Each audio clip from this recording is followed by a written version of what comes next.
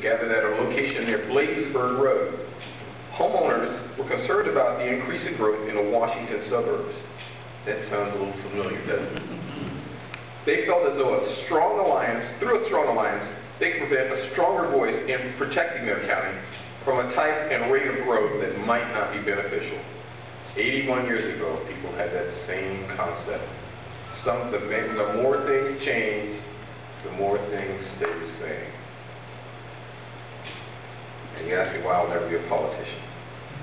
Okay, since then, the Federation has expanded into a county-wide umbrella organization made up of civic organizations representing their communities and civic-minded individuals. Through land use, though land use and the environment continue to be significant, our issues have broadened to include education, public ethics, transportation, taxation, and other areas. Among our major accomplishments were creation of the county hospital system and the county service building, a long battle for the home rule charter, the right to vote on bonds, and the ethics bill. We, the Federation, assisted the referendum for the election of county council members by district and term limits. So that's a little bit about the Federation. Let's discuss why we're here now tonight, the Federation Cup. Now, similar federations were formed in other metropolitan areas. The former Evening Star newspaper, which probably nobody here remembers, sponsored an annual award to a citizen or group selected by each federation for outstanding civic service to their community. And when the Evening Star closed, the Prince George's Journal, which probably no one remembers, sponsored our trophy. And for a while, it was called the Journal Cup. And for those who have won the cup, if you look on it, it is stenciled on there, the Journal Cup. There's a story to go along with that. We won't get into it tonight. In recent years, the Federation discontinued outside sponsorship. We kind of saw things in a different perspective. The trophy has a silver cup on a base. The awardee's name is added to a plaque attached to the base, and they retain it for possession for a year. The actual cup is then exchanged for a permanent commemorative bowl, and the trophy moves to the next recipient. So for everybody who hasn't seen it, this is the Federation Cup. And on this side, it says on the bowl, for outstanding public service to Prince George's County.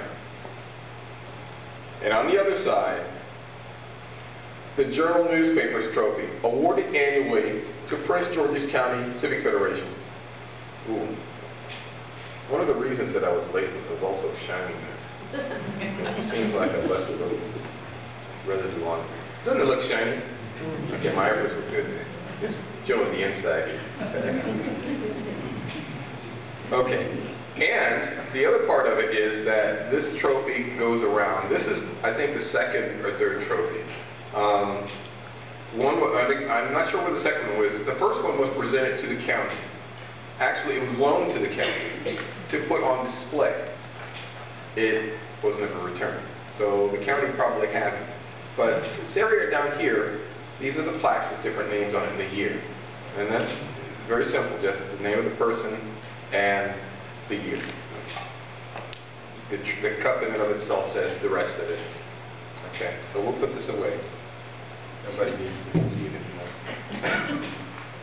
Okay, now, how do we get to the point where we award it to somebody? Okay, well, we have bylaws, and it is covered in the bylaws. So let me cover some of that, some of the information that are in the bylaws. Article 25, and we're supposed to be rewriting these bylaws to update them. Section 1, the Federation may make an annual award to a citizen of Prince George's County at the May meeting each year. We kind of slipped a little bit, huh? The Board of Directors may present its recommendations for the award at the April meeting each year.